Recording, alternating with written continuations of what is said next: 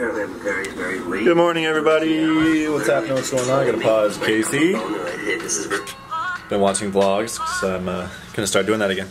Good morning, everybody. What's happening? What's going on? Today is Thursday. It is the day of the competition. It's currently 11:42, so we're about to go to the track here fairly soon. Apologize for the shirtlessness, but I'm not gonna make exceptions for the vlog.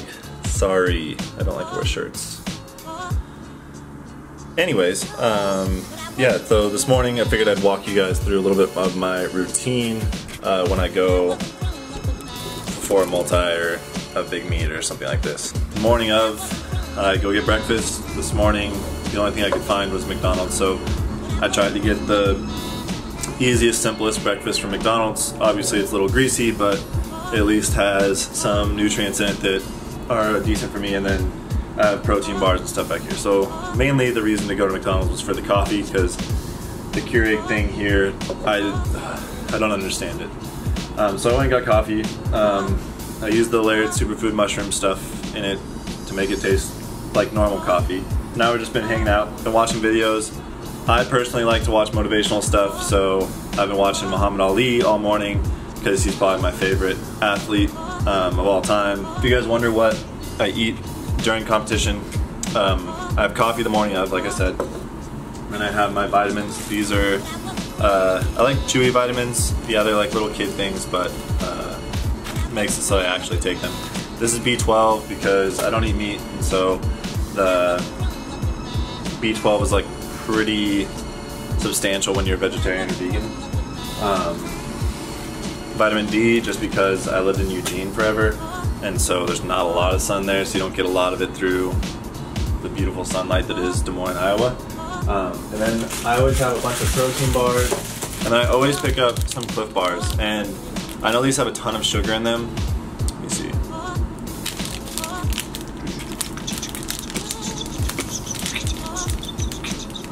Yeah, 21 grams of sugar for 9 grams of protein, so not great, but during a longer competition like a decathlon or something, you're burning so many calories that the sugar doesn't necessarily make a difference. And they're a bar that I know that I'll actually eat. So when I'm competing like that, or when you're in between events, whether that's just at a track meet, oftentimes you are either nervous or your body says I'm doing something athletic, I shouldn't be putting food in my mouth. I can always eat Cliff Bars. For some reason, they are like little cookies. They're a little bit healthier than a cookie, and I can actually get them in my mouth and get them down. So I always have a couple of Cliff Bars. That way I am good to go. I then shower and get ready for the actual day before I pack. Make sure if you shower, you kind of get like a fresh start. It makes you feel good. And then I have to pack up all of this stuff into these 2 bags and not forget anything.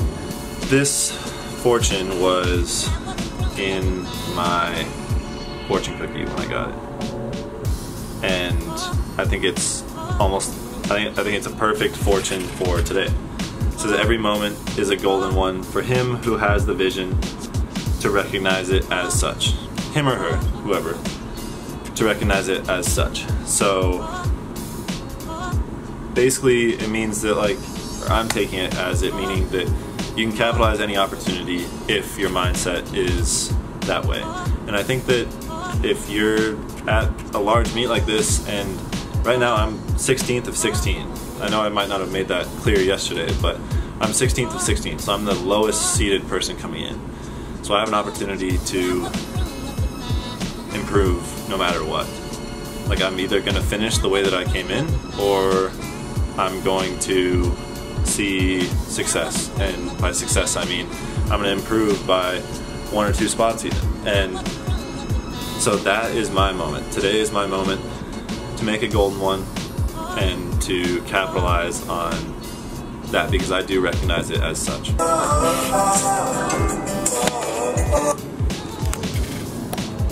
I always mess with some Vance Joy before I go compete, just because it's happy tunes, and I don't know, they're fun to whistle, and I like to whistle a lot during competition too. You know what I mean? Okay, so we're pretty much packed. I use 2 bags. I go with this guy. It's full of my drinks food and extra clothes except for those, so I'll be wearing those.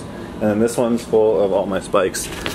Tape and tape measures and just random stuff that I need for the actual meet. So that's pretty much everything that I pack. I always try and wear something comfortable. I have just a normal shirt on, random jersey I bought because I'm not sponsored, some pants that I actually got from Devin, and then some random tights.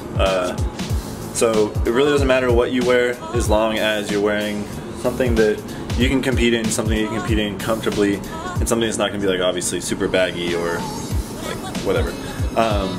So wear what's comfortable. If you have a uniform, wear your uniform. But that's kind of my, I guess, pre-meet. Ambulance just went by. We're right next to a hospital, my hotel is.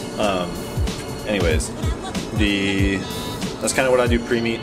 So if you're anywhere interested in that, hope you enjoyed the beginning of this vlog.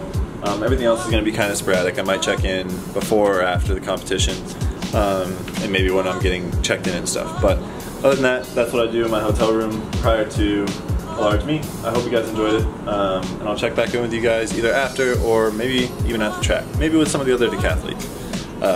Yeah, but hopefully you guys are having an awesome day, because I know I'm about to have an awesome day. Remember, happiness is equal to your reality over your expectations.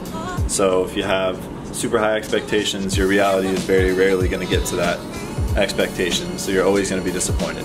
If you have average expectations, every once in a while you're going to be happy. If you have lower expectations or you don't expect anything out of any situation, then you're always going to be happy. You're always going to have a positive outcome.